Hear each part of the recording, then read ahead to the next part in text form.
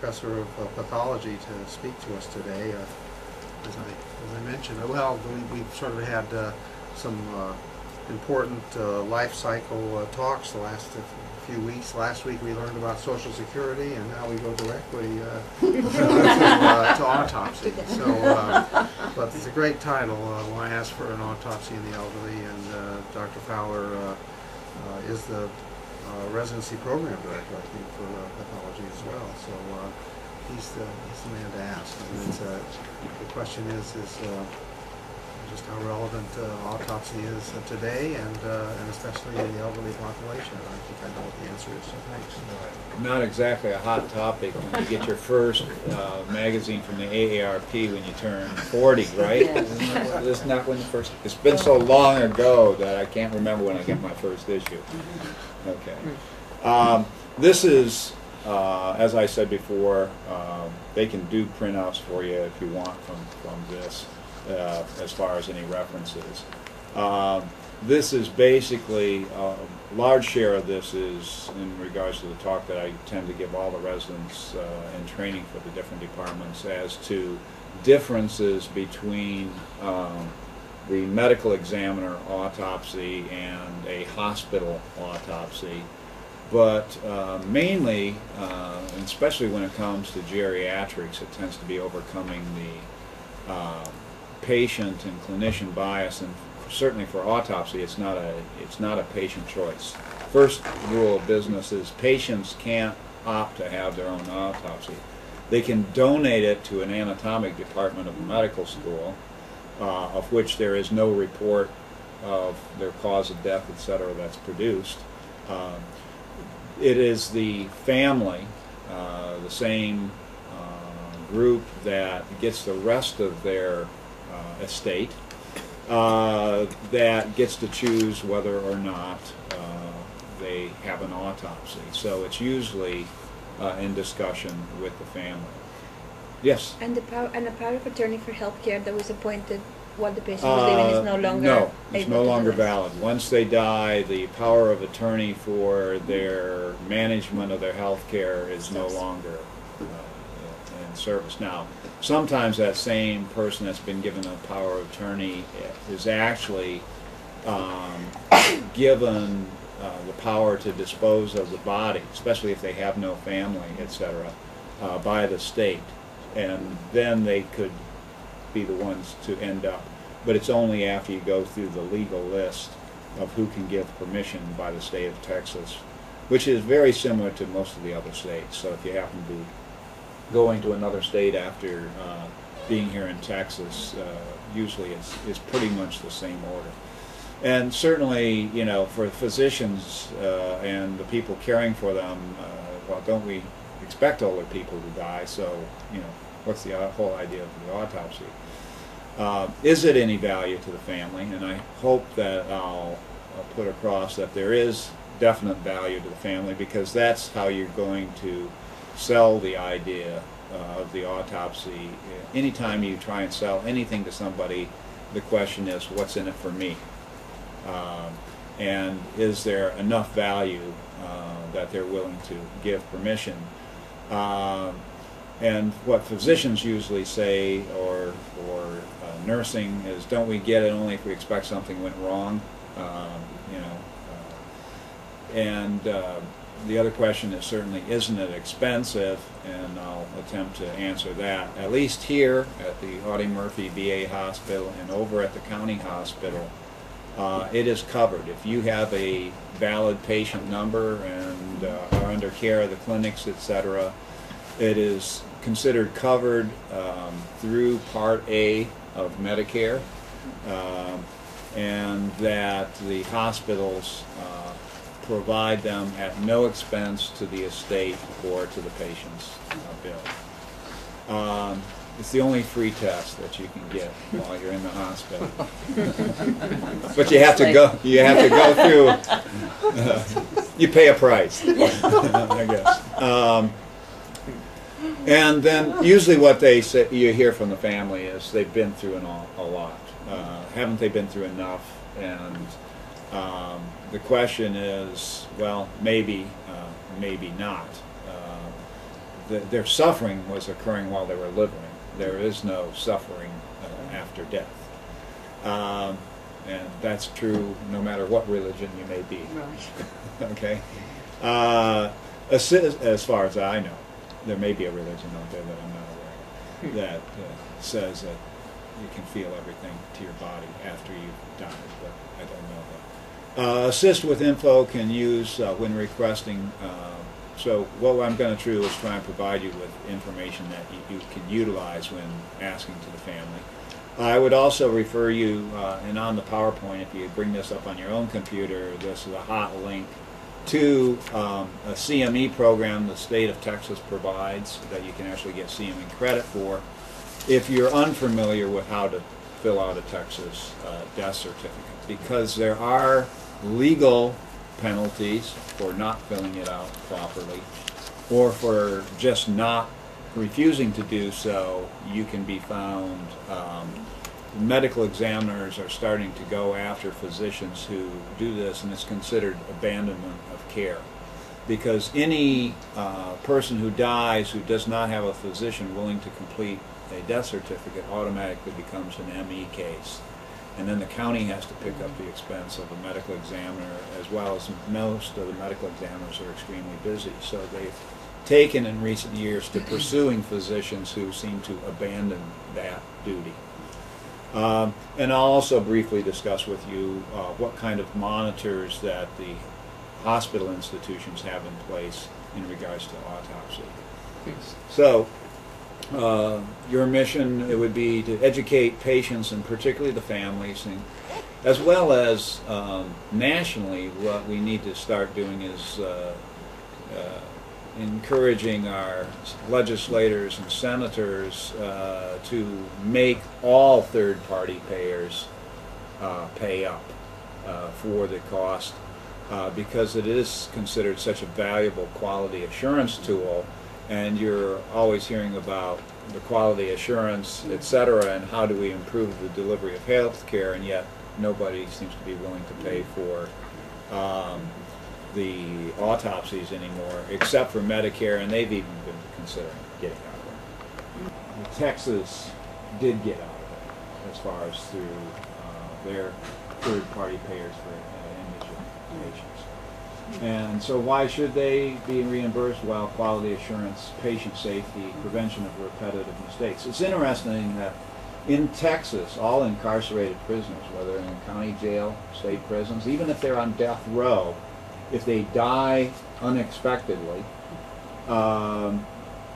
must have a medical examiner examination, and yet that's not true for the deaths of our elderly in nursing homes or other institutions, including hospitals, where you would also be concerned about potential for quality of care, and that's why Maloney makes so much money, because they can use conjecture to arrive at a jury decision rather than the facts of the case.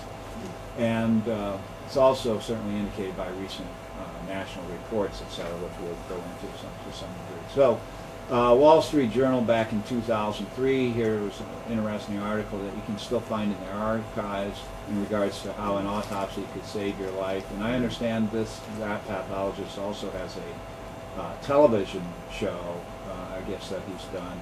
And of course the other one is on public television. One of our former medical examiners at the county medical examiners now in Florida, and she's on public television and discusses autopsies as well. But how it can, that certainly through other new methods, finding out about what you may be at risk to develop may be the last gift that your parents can give you. Also, NPR, etc., had this demise of the autopsy bodes ill for science, and they also had an article, Buried Answers in New York Times. Also, if any of you have ever read Joan Didion, Year of Magical Thinking, and there she discusses about her husband's death, and later, of course, her daughter's death, especially since she came to great conflict of trying to go through her husband's and her daughter's death. So the approach to clinicians and families is the wrong approach, which unfortunately sometimes was the approach in the past and occurs a lot within academic centers, is they seem to stress the importance for research, etc. And there's definitely nothing in that for a family. I mean, yeah, some families that are willing to donate all their organs and may have a medical curiosity, but there's nothing really in it for them in that regards. What's really valuable information for the genetic descendants of that is what are they at risk for developing. Just because mom or dad died of a myocardial infarction doesn't mean that there's pre-existing breast cancer, etc., that just so they may be very careful with their diet and exercise and not smoking, and then 3 years later develop breast cancer. The family should know what their health risks are. And that's one of the major differences between a hospital autopsy and medical examiner's autopsy. A medical examiner's autopsy is mainly for the society's right to know, was it accidental, was it suicidal, was it murder, or was it a natural death? And once they've determined the cause of death, they're no longer interested in other things. So if the person has some prostate cancer or breast cancer or whatever, that may never be examined. They never look. They look at mainly for the cause of death. Where a hospital autopsy should, and especially within an academic center, tends to look at all existing diseases. So even if it didn't cause the death, it should be mentioned in the autopsy report. And certainly it's information that clinicians can use.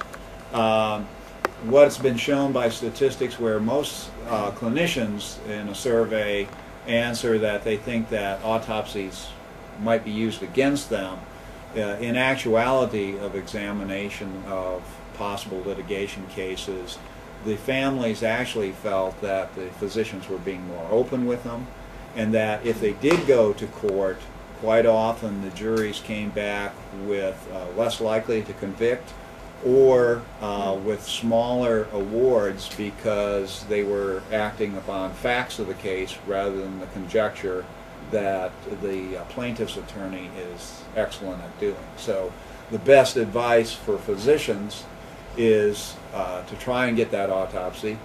You certainly don't want to explain those facts to the family, especially if the family is already litigious. You wouldn't want to go up to them and say, we'd like to get an autopsy on this case because it will help protect us. You would want to, but we certainly all can make mistakes. So one recent case scenario was from a thing that I think illustrates my point very well for the physicians taking care of her, as well as for the family, whether they accept the findings or not. But this was from a family that obviously had heard Mary Maloney's advertisements one too many. The woman had been told, and the family had been told, that she had Alzheimer's. But because one physician offered a diagnosis of just low pressure hydrocephalus, even though that can go along with Alzheimer's, the family, the mother, tended to link on this, and her daughter supposedly missed out on a terrific marriage to a Cambridge graduate because when he found out that there was Alzheimer's in the family, he refused to marry her daughter. And so she wanted to sue the doctors for the false diagnosis of Alzheimer's that had destroyed her daughter's life. I have a feeling her future husband-to-be had met his future mother-in-law, and I'd already made that decision because I've spent long hours on the phone with the family in this case. At autopsy, it was not only established that the diagnosis of Alzheimer's, but also lung carcinoma, metastatic related to her smoking history. We received a 9-page document from the daughter of this woman that detailed every possible litigious thing that had occurred in this woman's life, to the fact that She had been a radiology technician and been exposed to radiation, to living in raised in West Oklahoma that had something in the soil. She had been a former roofer at one time, and they knew she had been exposed to asbestos. And she had been in 4 different nursing homes, of which the daughter was accusing all 4 nursing homes of nursing home abuse. And they had placed her on a ventilator for the past year of this woman's life, so that the woman was completely non-communicative. And of course they were not aware that she had this cancer, so she was kept alive with this cancer that was metastatic throughout her bones and stuff, without pain medication or anything else, and unable to speak on the ventilator, which I think is kind of cruel and unusual punishment. So here is the brain, and I think you can see the ventricular system definitely looks dilated. The gyri of the cortex appears to be widened, and microscopically we saw the senile plaques and tangles that confirmed the diagnosis. We note that related to her smoking, that white area down here in the posterior wall, we know that this is posterior because this is a flat wall, where this is anterior wall. She had an old myocardial infarction. The family was so caught up in her social history in the 9 pages, they forgot to mention she had a greenfield filter placed in her inferior vena cava in the past year. And so we found the greenfield filter, and that was in fine position, etc., and shows that they had treated her very satisfactorily and no complications from the greenfield filter. Here's a slice of her liver, which shows these huge mets. This is certainly a large one. It's kind of cut bifold here, but there were other smaller ones throughout, so that's what a metastasis of adenocarcinoma of the lung can look like.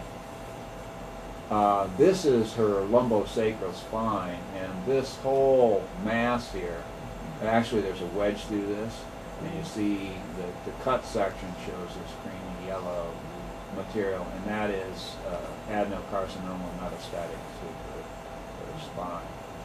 And another scenario that we just recently had, not elderly but certainly could have been, a 58-year-old woman that had a long history of onset diabetes mellitus and had had an implanted cardiac defibrillator for possible, turns out they had said non-ischemic cardiomyopathy, but it had never really been worked up. And she also had hypertension, hyperlipidemia, chronic renal failure. She underwent a successful mitral valve replacement because she had developed severe mitral insufficiency.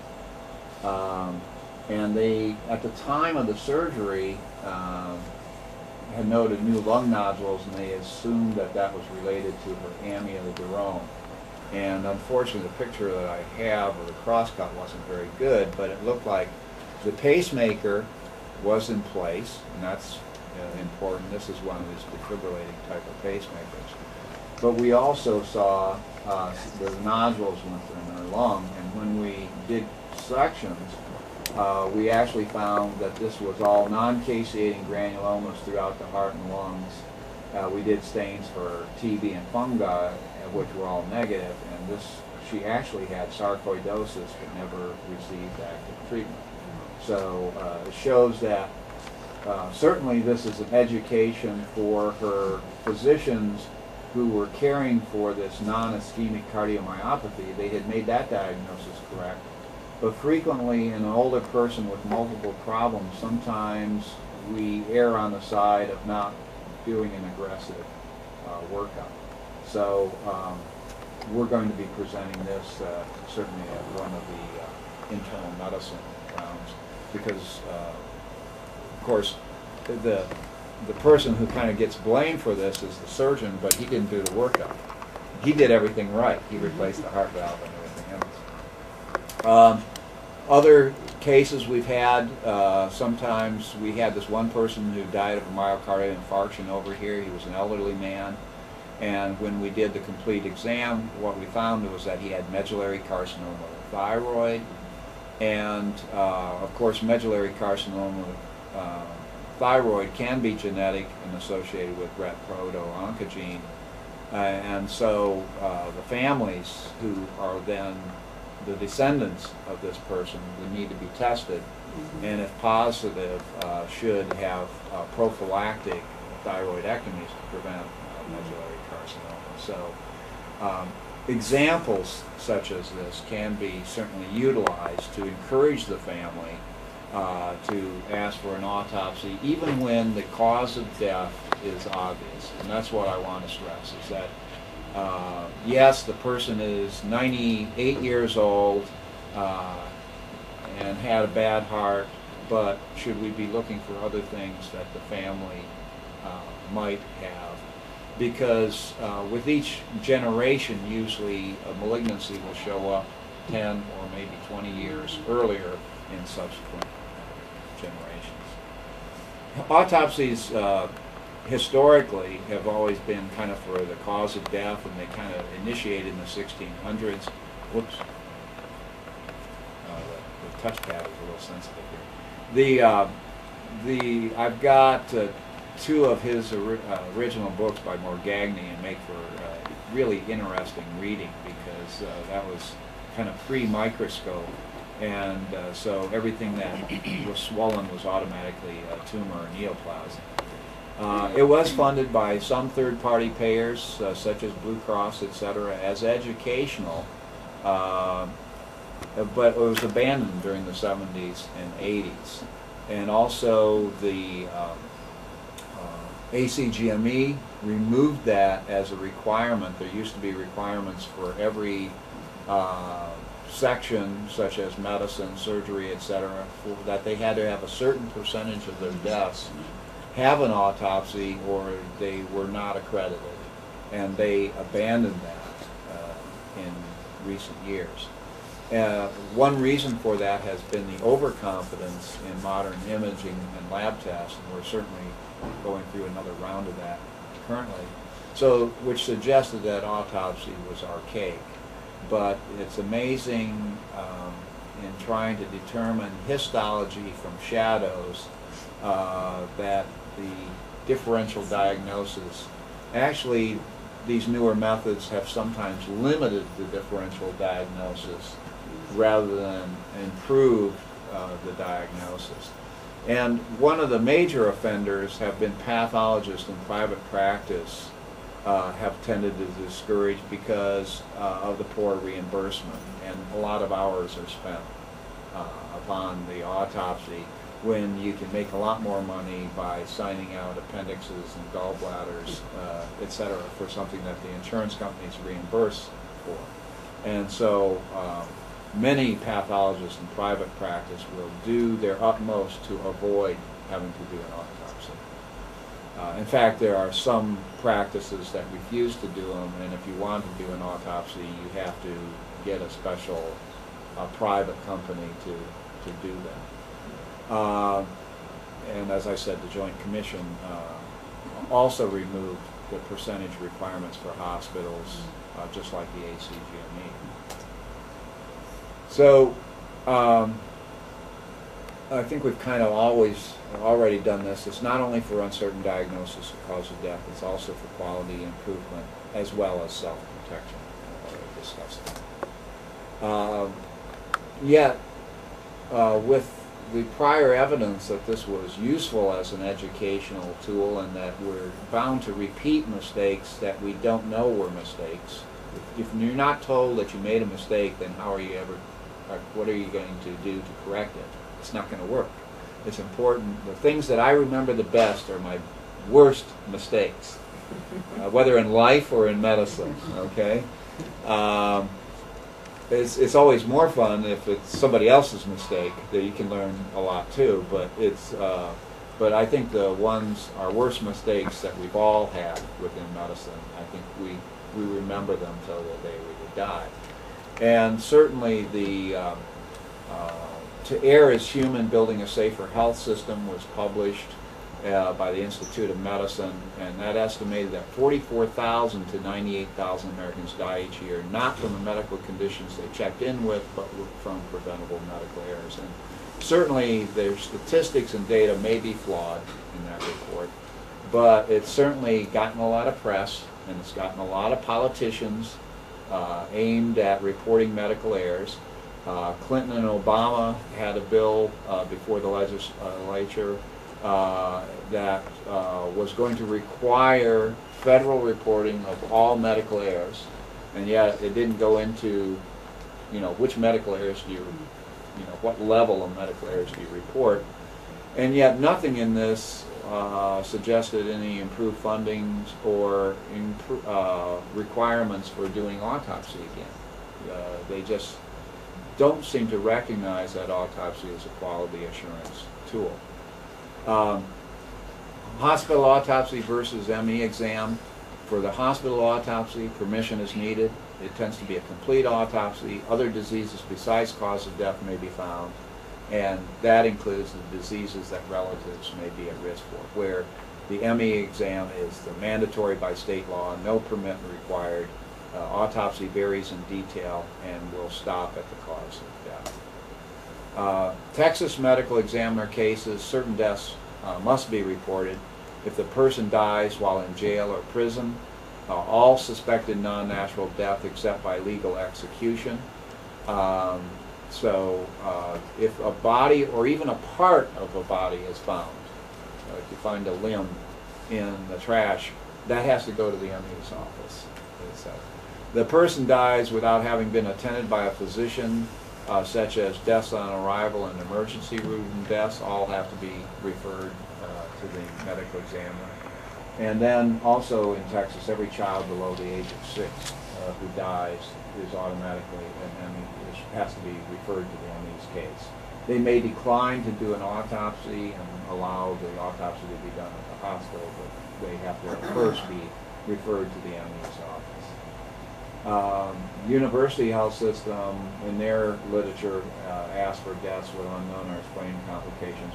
One of the ones that have just recently been in the press, I seem to move forward rather than finding my arrow here, are in regards to deaths of patients in clinical trials, IRB, and the recent one that was reported in the New York Times and Washington Post, which was Jolie K. Moore, a 36-year-old in Taylorville, Illinois, who from her rheumatologist was getting a gene product via an adenovirus injected into the joints and died, and the drug company and rheumatologist did not report it. And yet it should have been reported to the FDA, and plus initially they may not have gotten an autopsy. And it's very important that any patients on a clinical trial, it should probably be a requirement of the IRBs to require autopsies, whether they think it was related to the trial therapy or not. The death certificate, which you as clinicians are required to fill out, is your clinical impression, okay? So it may not be necessarily the anatomic facts of the case, but it's your clinical impression. And so the death certificate is filled out by the clinician and is your best clinical impression of why that person died. You can always go back and modify the death certificate after the autopsy, but at least in the state of Texas, the pathologist is not the person caring for them, etc. Now, if it's an ME case, then you're forbidden to complete the certificate. So if the person comes in and dies without physician attendance or all those things that were ME cases, don't fill out a death certificate, because that's a requirement of the ME office. Those are the only pathologists that fill out the death certificate. But for a hospital death, you fill out the death certificate and then should provide a copy of that along with the rest of the charge to the pathologist that then they go through in the autopsy is the anatomical evidence. So just like you do your history and physical and a differential diagnosis and come up with a diagnosis, the autopsy is the lab part, and that either confirms your clinical impression or raises other questions, etc. And then you should be certainly notified of that. And so discovery of the familial risk for an illness is usually not the cause of death and may not be even identifiable by their death certificates. How to complete the death certificates I showed you before, but it's the Texas Department of Health website. There's step-by-step info, and you can get the CME credit.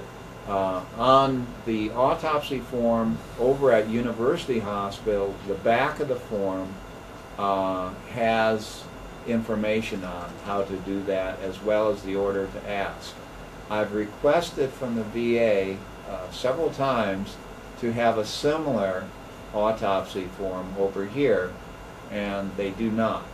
In fact, the autopsy forms we get here, we're lucky if we have the physician's name.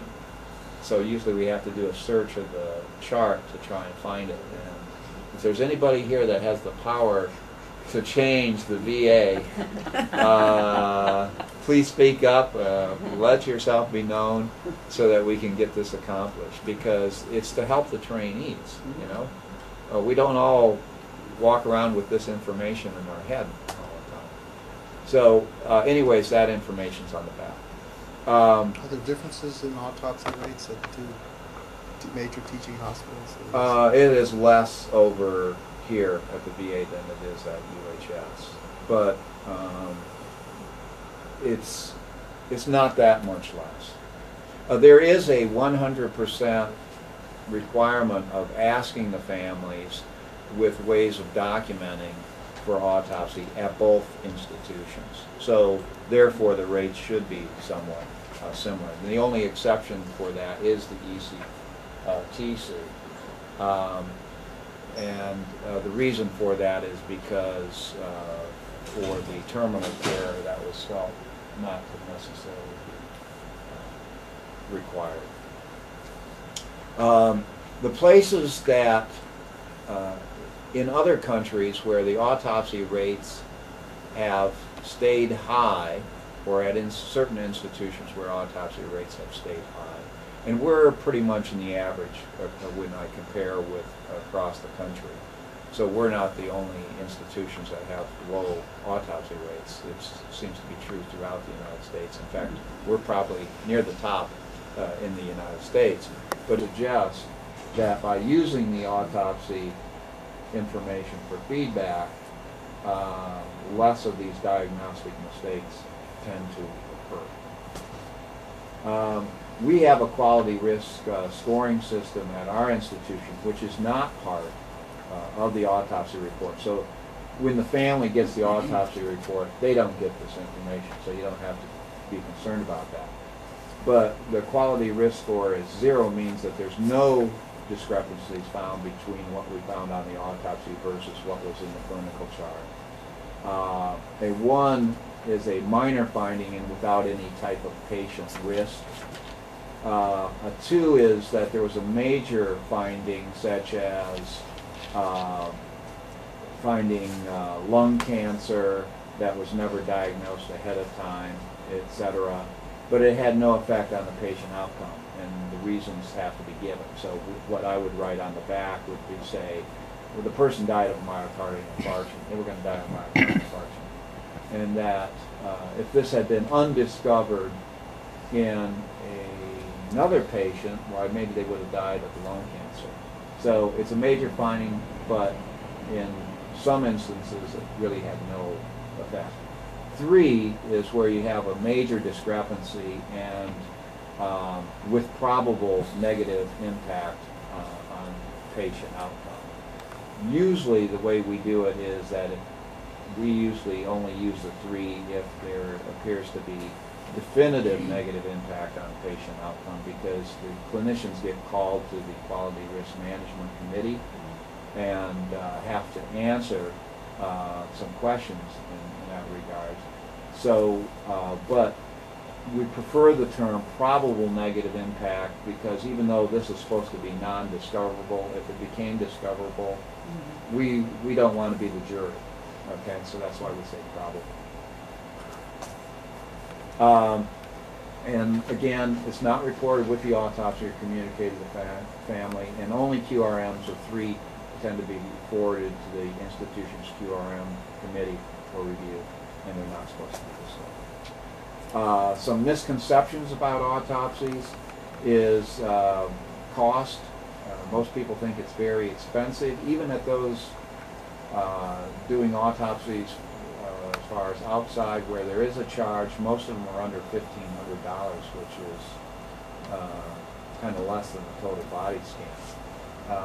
And that's why pathologists don't like doing them in private practice, because there's where radiologists love doing scans.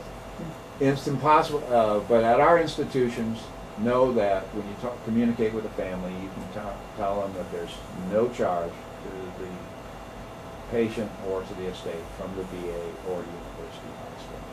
If you're down at Santa Rosa, you may have to ask. I know some of our residents rotate down. A lot of people give up because they just say it's impossible to get permission in this community. Yet when asked, and where it's explained well, and again, explaining the benefit to the deceased family in regards to there may be something that the pathologist can find that you are at risk. Obviously, if they're not genetically related, that's going to be a weak argument, etc. But it works best, and you get a more likely answer if the family is educated as to the purpose of autopsy. I think the other thing that always happens around here is we have one team that rotates through the daytime and is communicating with patient and family, and then we have a night shift. And frequently it is the night shift that ends up having to ask for the permission for autopsy, and they're not familiar with the families and patient as well. And I think that kind of complicates things as far as trying to get permission. Many people feel it's disfiguring. And the answer is no, and it certainly doesn't preclude an open casket, and that even includes with the brain, the way that the skull is taken off, etc. Unless you're standing up the patient so that they have a 360-degree view, then they might see some sutures. But the skull is sewn back into place, and you cannot tell that they had. We don't go through the face.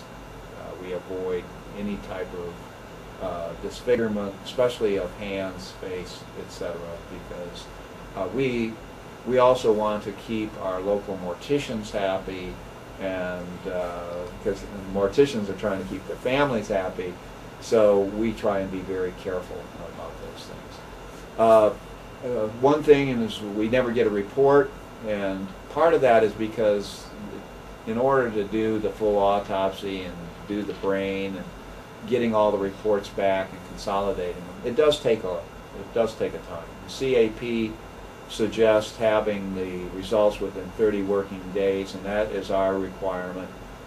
We've been pretty much meeting that most of the time, and I kind of have to whip some of our residents, sometimes more as the faculty, into making sure that those reports are available.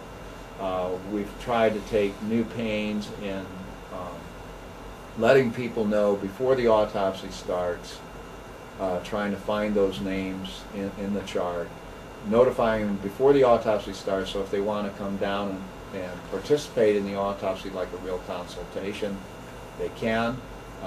It's been real helpful for like transplant surgeons and everything else, because quite often the residents and fellows on the team can go through and explain to us exactly what they did and check their own sutures so that they can sleep better immediately the next night, etc. And plus we learn a lot from it. And then we call back within 24 hours with a preliminary anatomic diagnosis, and then try and notify you verbally when we've put it into the computer where you can find it via the computer. What happens is I'm going to skip this because you already know this, most of you. Is there any first-year resident in here? No. Right? So I'll skip that. And we've already discussed that. I was trying to put on for the reports, the family does not get the reports automatically from either institution.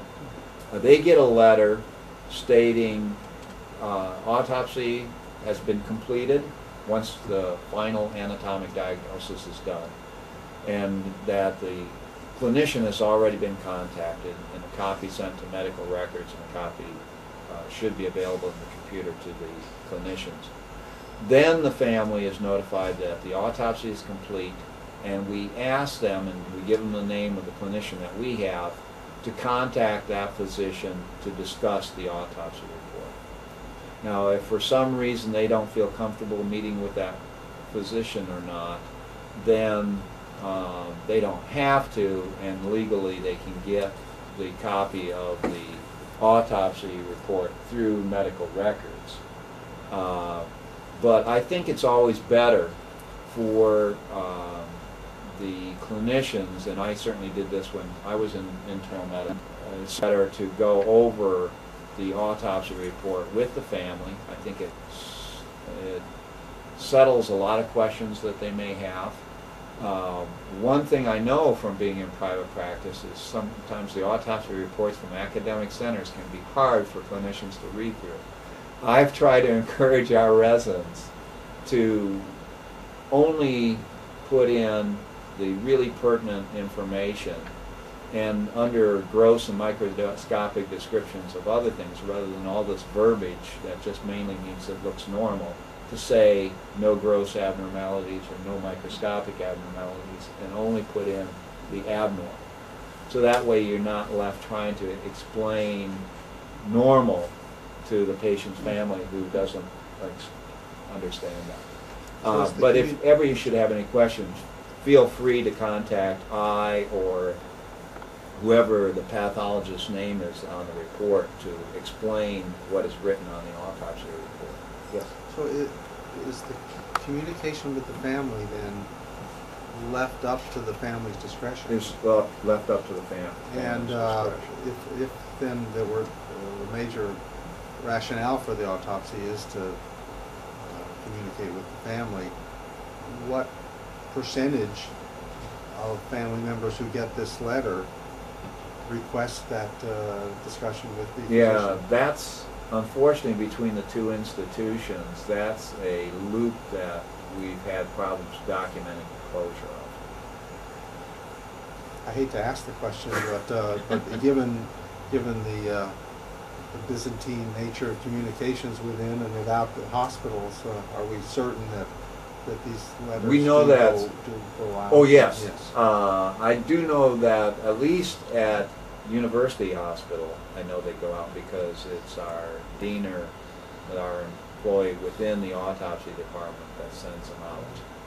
Over here at the VA, I'm never quite certain who is in charge of sending out those reports to the family. It seems to change, which is another institutional problem. So it's certainly something else that we've tried. I've been director of autopsy for the 3 years, and I've been trying to solve these problems. Some we've solved, some we've improved upon. I have sway over my residents, sometimes over my faculty, but the institutions, I think you can support me on this. It's a tough battle. They've been here much longer than we have, trying to get things to change. But I do know that some families have asked because I've had clinicians contact me and say they can't find the report or something, and so I do know that families have contact. In regards to completing the autopsy, this only works if you're over at the UHS because the reverse of the permit over here doesn't have anything written on it. Who can grant autopsy permission? Just so that you're aware, if the patient is not a legal adult, then is basically the parent, or the next is the legal guardian. The SIBs, etc., even if the SIB is of legal age, doesn't really enter into it for pediatrics, though they might be the legal guardian. If the patient is a legal adult, then the person who first must be asked is the spouse. If they do not have a spouse or are legally divorced, and the key thing is it's not a matter of not being able to reach them, they have to be legally separated or deceased. Then it has to be the spouse. Otherwise, it'll fall to the child or a guardian of the child, which is interesting because in Texas you can be legally divorced, but your spouse, if they are the guardian of the child, may still have say over whether or not you get an autopsy. And then third on the list is parent, and then next would be a sibling and legal guardian. And sometimes the institutions will step in because there may be only one contact as far as for the person who is willing to see to the burial, etc. And the state will say that if they wish, they can be the one to request an autopsy, etc. Just as they would be the ones that would be getting rid of the rest of the estate. The information that I need as a pathologist, and other pathologists need as well, is mainly your name and how to reach you. And if you could just write that on the form, even if there's no place for it on the form, then communications improve remarkably. You'll know more about the autopsy and get much better feedback if we know who you are. And it's certainly helpful for us because we get a true differential diagnosis, etc. And we can keep you up to date as we find information. Of course, we can go into the computer and get things in regards to labs, radiology, and clinical course. Mainly the parts of the autopsies, we always do a chart review first, and we do an external inspection. We review all lab tests that have been done. Certainly if the person's been in the hospital and been on antibiotics, we're not interested in doing other tests such as blood cultures, etc. However, if we notice that that was not part of the therapy, etc., then quite often we get that, or we may get toxicology, etc. And that's become a hot topic across the United States right now because quite often on that, as far as organs retained, etc., we don't retain them for research. We only retain them for a period of 6 months in which we may go back if we feel like we found something that we didn't visually see and try and get more of it so that we can make sure that we have an accurate autopsy. However, a case in Massachusetts was that the child died and the family thought he had been entirely buried, and they discovered that the heart was not buried with the child. And the stuff in the press, and they have a huge website, is our child was all heart, and to have buried it, and now he's in pieces, to be buried without the heart. So in Massachusetts now, they have to give approval for every organ that is potentially retained.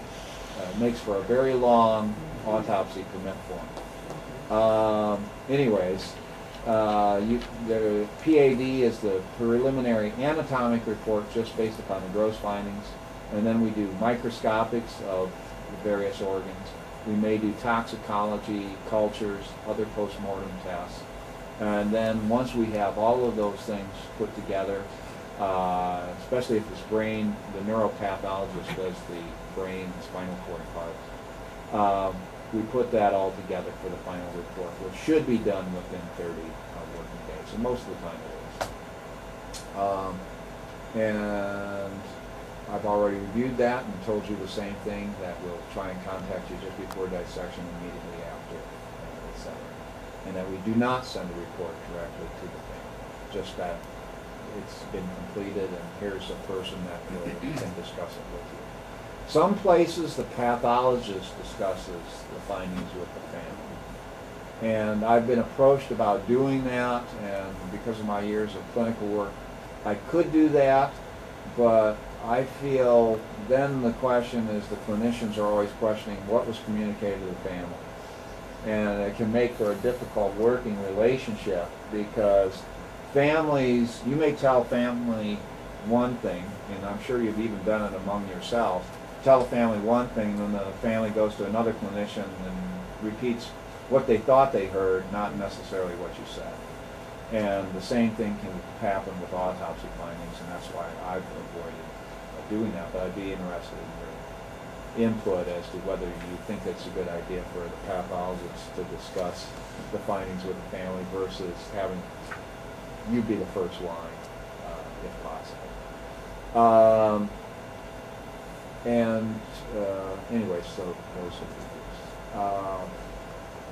And it goes to the clinician of record. And unfortunately, sometimes the clinician of record is the person who's seen the patient the least sometimes. So that's why we've been trying to scan through the chart and figure out who's really been seeing the patient, not who the admitting physician was, etc. We already covered that. Some lessons learned in the past 14 years at our medical center. Overall, I think we do a very good job. There have been a rare case, one that we found a narcotic level 10 times the therapeutic dose that we then had to turn over to the medical examiners for their examination. They took over, as soon as you refer them, they take over the case and we just walk away from that. One thing that we have found problems, especially in the terminal care, and this may come up in ECTC, etc., is the controversy over feeding ostomies. It's a very conflicting discussion that can occur with feeding ostomies as far as keeping the patient alive, etc. And there's a lot of controversial articles written about it. But locally we found a major problem, especially in the elderly and the confused, as far as the problem of pulling the ostomies with subsequent peritonitis and death. So I think that's good to know about as you're considering potentially ordering a feeding ostomy tube locally. We also had learned a few years back that some physicians had pushed the limits of physician extenders, and it resulted in immediate change in things. The chief of staff here at the VA issued an ultimatum to the faculty because we do have PAs here, etc., and having you electronically put in progress notes while you're in Europe like you're actually rounding is probably a bad idea. And that occurred in one death, which I won't go into details, but the physician was not on the continent, and yet the progress notes looked like he was. And also we discovered for surgeons trying to squeeze tumor intravascularly back towards the tumor has dire consequences. We had a few cases, now that they're doing a lot of laparotomy surgeries, they try and get a clean surgical margin, and on the vessels they try and push it one way. Well, what frequently happens if you try and push it back to get a clean surgical margin is you also embolize in it. And we've seen several immediate intraoperative deaths from pulmonary emboli of tumor when that occurs. So this information is always shared with the clinicians, etc. first, and I think that it has been valuable to get that. And the autopsy reports don't say directly such and such cause. We don't reach any conclusions.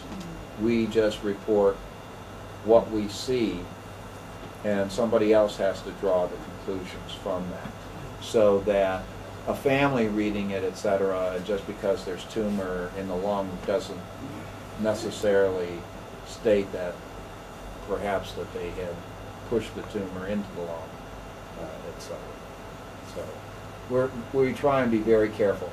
And that was something I was going to try and bring up before. If you read a autopsy report, and since you have kind of a first look at it, if you don't like the way things are worded, please call us or please bring it to my attention.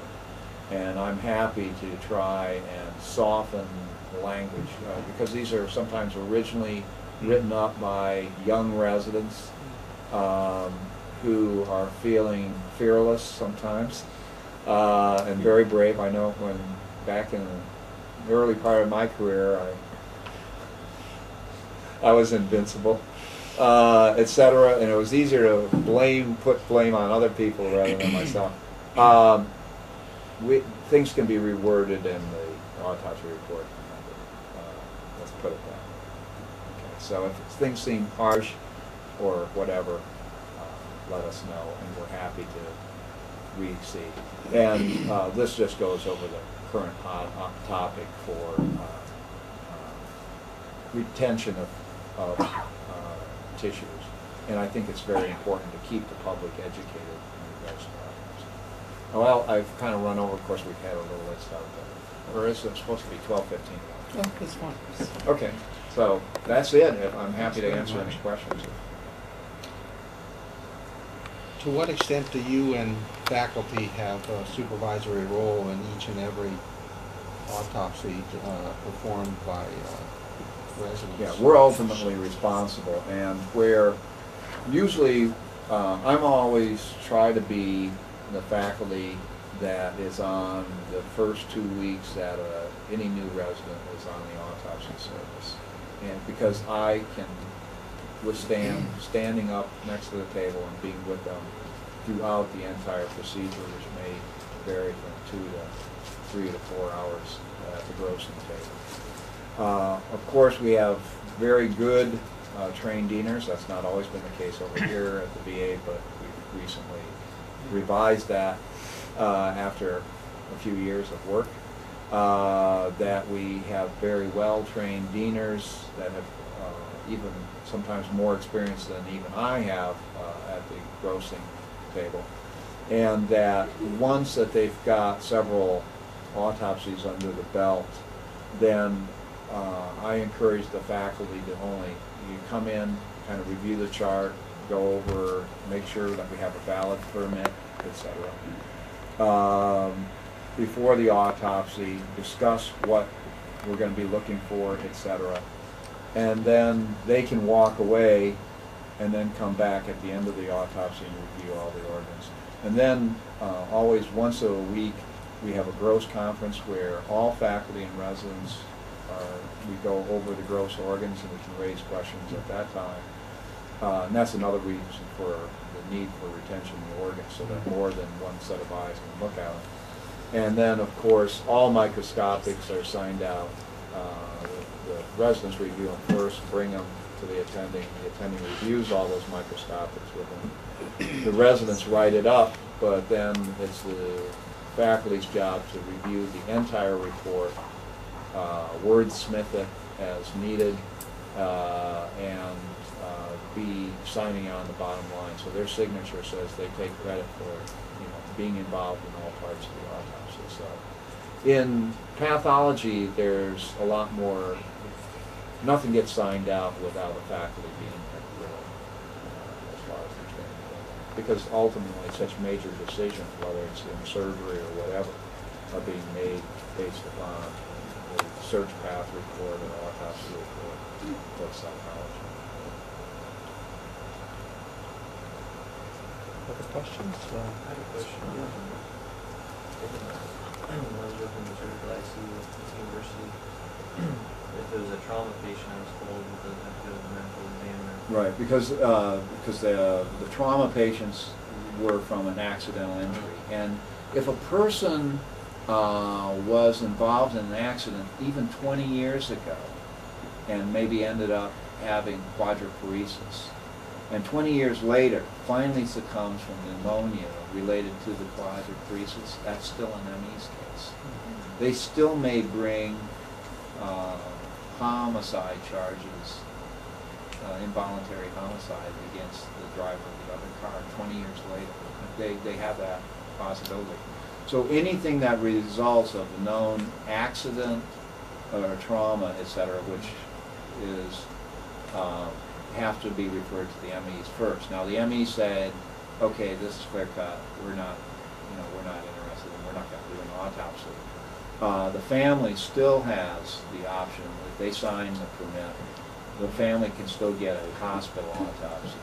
Unfortunately, what sometimes has happened with those coming through the emergency room is the body is first transferred over to the ME's office, even if they've got a valid autopsy permit to be done at the hospital.